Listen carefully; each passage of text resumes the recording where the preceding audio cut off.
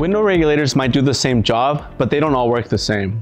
Knowing whether you're dealing with a scissor style or a cable-driven design matters more than you think for ordering, install, and long-term performance. Scissor-type regulators use a mechanical arm in an X pattern. They raise and lower the window using a gear or track system.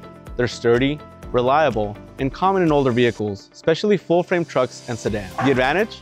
Fewer moving parts, but they're heavier, take up more space inside the door, and if the gears wear out, the whole thing's done.